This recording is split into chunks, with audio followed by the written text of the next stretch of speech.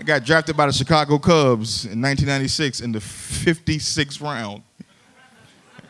It's pretty low. Matter of fact, I got drafted so low by the Cubs, when I got the phone call, it was collect. I swear to God, I got a collect phone call. But you don't care. I was excited. Immediately went down to spring training down in West Palm Beach, Florida. Yeah, sat the bench. I was like, wow, coach, I can't even play at practice? You do know this is training camp.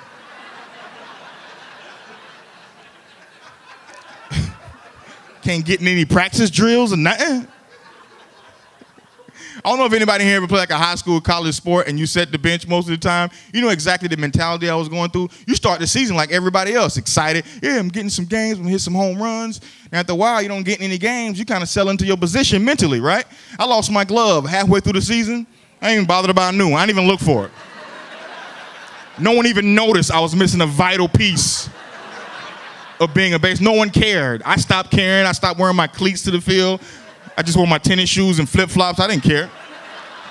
I would order pizza in the 7th inning with that dugout phone. Hey, coach, what you want on your slice? Cut the crap, Stanton. Get your head in the game. My head, what about the rest of my body? That would love to get in the game. My mom's at every home game watching me eat sunflower seeds all 9 innings. With a video camera. And I was 18 when I got drafted, man, so I was young and dumb. I went and got a stupid baseball tattoo on my right arm like a jackass because I thought it was going to be my career, and I was just there. and people always ask, why you got a stupid baseball tattoo on your arm? Now I got to explain my failures in life. I got a microphone on my left arm, so I really hope this comedy thing work out.